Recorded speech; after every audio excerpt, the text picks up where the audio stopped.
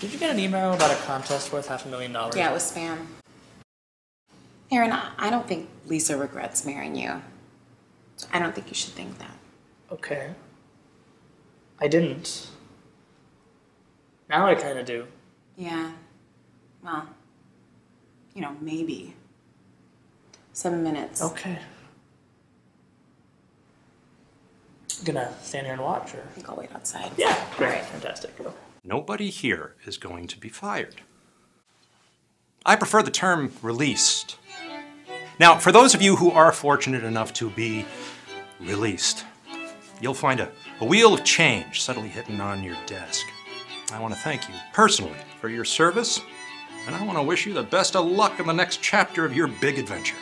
For those of you who are left behind, we'll see you bright and early tomorrow morning at Corvell Court. Well, good night, good luck. Don't let life get in the way of living.